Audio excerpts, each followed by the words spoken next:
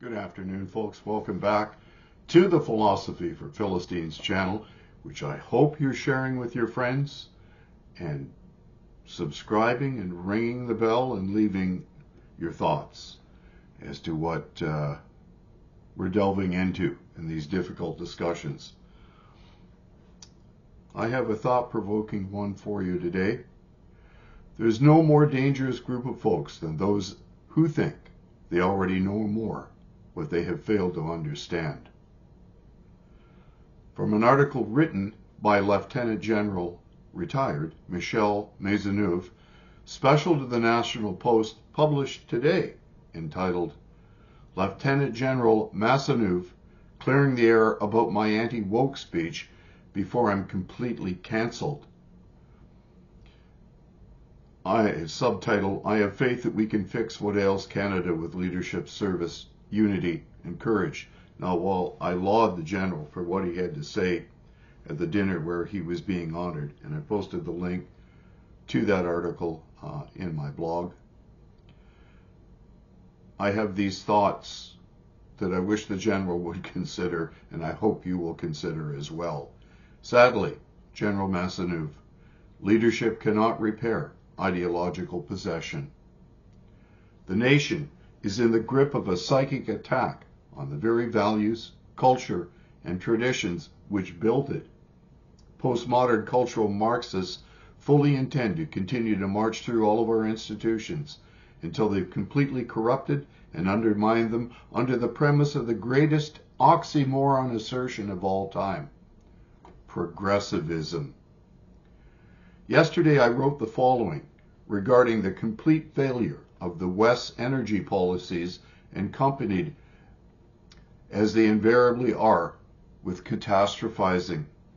This catastrophizing is nothing other than globalist sanctioned woke speech for, and here you're going to hear an excellent run-on sentence, for if you don't do as we tell you, you bigoted, racist Neanderthals, the climate will kill us, even though we artificially create the very problems we tell you that only more government can solve, and then use those very problems to rob you of your liberty and economic well-being. And when that fails to solve the problems we created, we will double down on robbing you of yet more liberty and economic well-being, while leaving you to freeze in the dark because of the climate that we promised would kill you. So I guess that makes us right after all.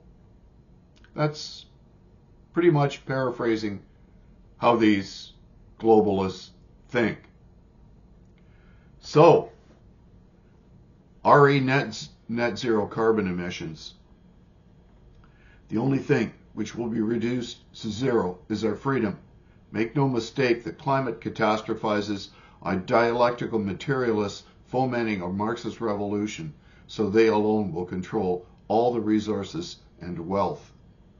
If you follow the Philosophy for Philistines vodcasts and blogs, you will have noted that I've not only stated that as clearly and precisely as I am able, but that I've also provided you who care to listen with the tools to counter this cultural revolution. The Hegelian dialectic, which was reworked into dialectical materialism by Marx and Engels, is now being employed in such a blatantly obvious manner that even the legacy media in Canada are openly condemning Trudeau's obvious collusions with Xi Jinping and the CCP, the WDF, the WHO, etc., etc.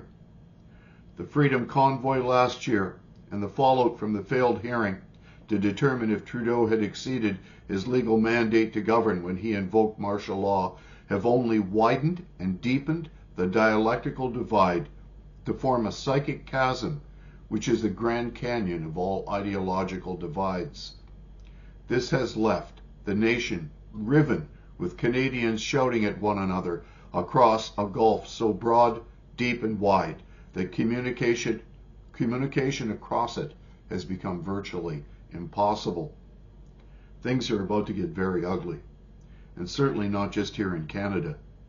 I'm living proof of someone who has taken no pleasure in predicting the demise of limited government under proper parliamentary oversight and the rule of law.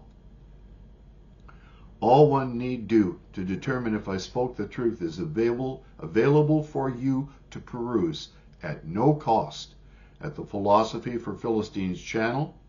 It's always free, always informative, and always exposes the dirty underbelly of the vile globalist agenda. And as for our leadership, a quote from Dr. Peterson's foreword to the Gulag Archipelago. It was Solzhenitsyn who most crucially made the case that the terrible excesses of communism could not be conveniently blamed on the corruption of the Soviet leadership, the cult of personality surrounding Stalin, or the failure to put the otherwise stellar and admirable utopian principles of Marxism into proper practice. It was Solzhenitsyn who demonstrated that the death of millions and the devastation of many more were instead a direct causal consequence of the philosophy, worst perhaps, the ideology, the theology driving the communist system, the hypothetically egalitarian universalist doctrines of Karl Marx contained hidden within them sufficient hatred, resentment, envy, and denial of individual culpability and responsibility to produce nothing but poison and death when manifested in the world. End of quote. And that was an excerpt from Dr. Jordan Peterson's foreword to the 50th anniversary edition of Solzhenitsyn's The Gulag Archipelago.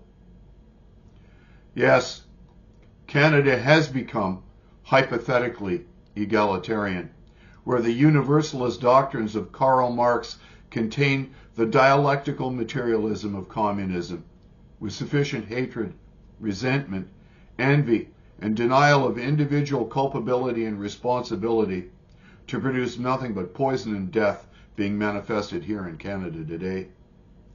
But there's an idea hidden within the Christian message which few appear to understand, certainly not as profoundly as Solzhenitsyn did.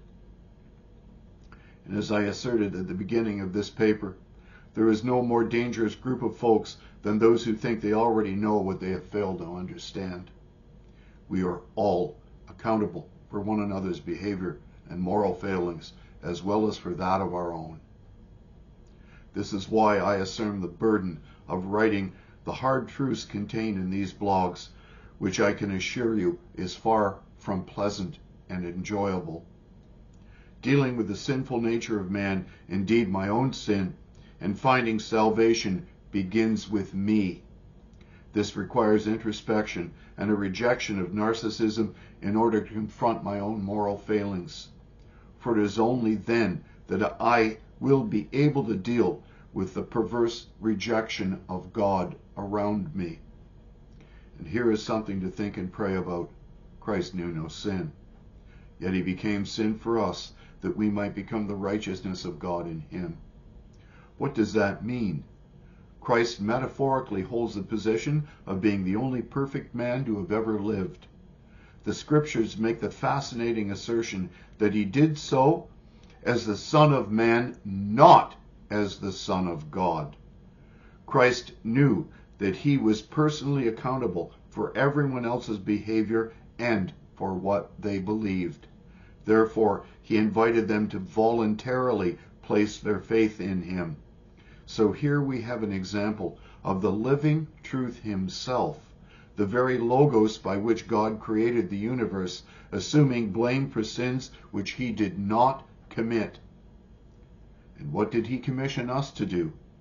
Namely the same, by taking up our cross to follow him. Everything that happens is in some way my fault. I must assume responsibility if I am to assist the kingdom of God to come to earth, so that his will may be done to counter the insane machinations of narcissistic lunatics in power who seek to enslave humanity with their toxic and godless ideology. And moreover, that it is their error that I must also seek to address, for their error is my error too. Those are some thought-provoking things to think and pray about on this December the 1st. God bless you all. I I invite you all to become involved in this discussion. Tell me where you think I've got things right, where you think I've got things wrong. And share the heck out of this vlog. Thank you. God bless your afternoon.